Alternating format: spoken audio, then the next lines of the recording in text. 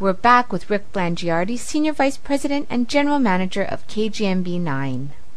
Pursuing your passion, a lot of people would say passion was football, but it seems like that was then. Is it still your passion? And do you have a passion also for TV now?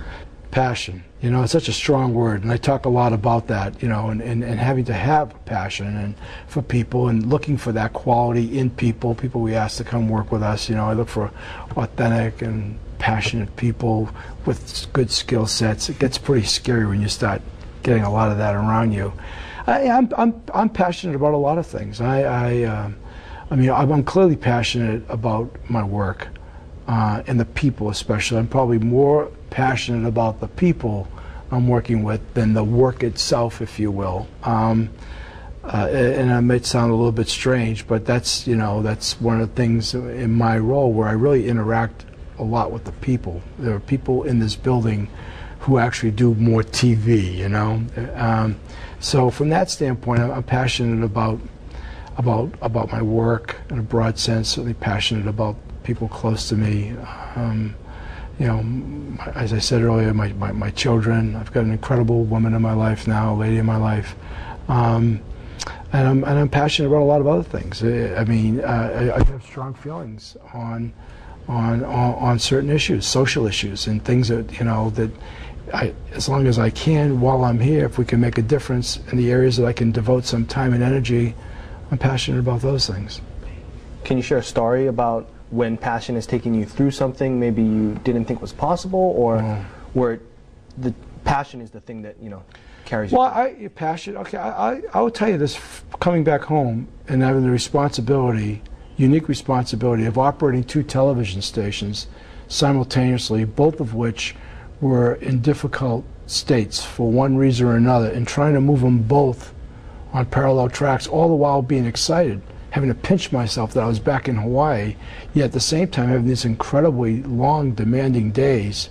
Either one of them was a full-time effort that, you had to, loving the job and loving where I was waking up in the morning and being back home and trying to make a difference and caught up with that, trying to make these good stations to work in, and also keep making a good contribution back to the market, and working on improving the quality of our news operation and who got to do that, and so on and so forth. Yeah, I think most recently, the last 5 years have sort of been all about that, It's been a really strong feeling of being home and wanting to do well, just because it was the responsibility and the challenge I was fortunate enough to be given.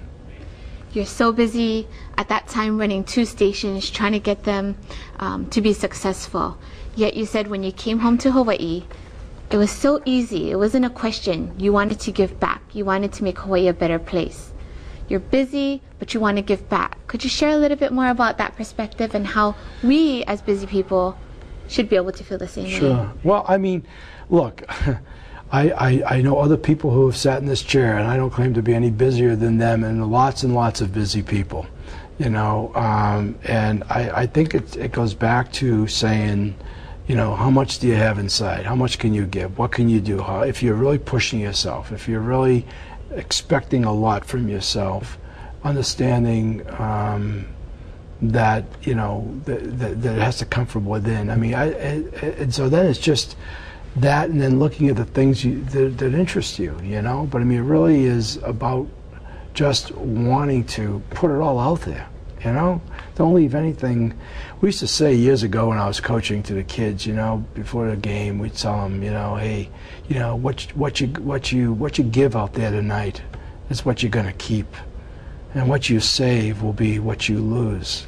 Okay, it's about giving it all. And I've really always believed in that. But I try to make sure that I at least do it in places that are purposeful and for the right reasons and hopefully the right things.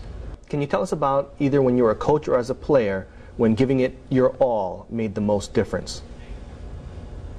Well, there were a number of times, both playing and coaching and even observing the game in the game of football, where I've had witness to some incredible efforts, where just everybody was just drained after the game, Take us play by play. Play by play. I think one of You know, and I have the game ball in my office. It was a gift to me from Coach Price when I left coaching, so it was his most cherished possession between the two of us. And I had actually had the copy of, I actually had the game ball too at the day of the game and cut it up that night. Actually cut the game ball up and gave each person a piece of it. But the day that we upset the University of Washington in Seattle, 10-7, on an opening day in what was then the old Pac-8, I think back about it. There have been some great upsets over the years at the University of Hawaii, but for me in my tenure as a player coach, that one was incredible because we were supposed to lose by some 50 points,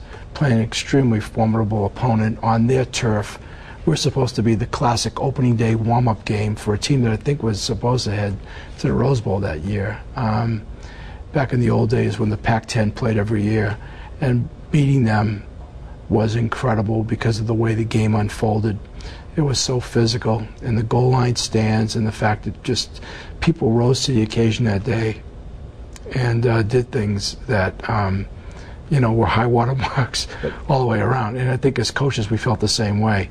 So I remember that. I keep that ball around me because it was a great symbol of my time in coaching, but also a strong reminder that no matter how much of an underdog you may be in a given situation, that you can overcome that. And I always try to remember that because, you know, you're not always the front runner. And a lot of times it's about coming from behind. It's what it takes to do that. And so for me, I kind of like have that as around. Were you guys winning right off the bat? We opened up, yeah. We scored. We scored first, if I remember. Then they tied it up, and then Reinhold Stuprich kicked the field goal. It was just an incredible game because they were so determined to run it down our throat, and they weren't able to do it. Thanks for joining us today on Greater Good Radio. For more information or a transcript of today's show, please visit us online at greatergoodradio.com. This is your host, Evan Leong and Carrie Leong, saying please join us next time for another episode of Greater Good Radio, Hawaii.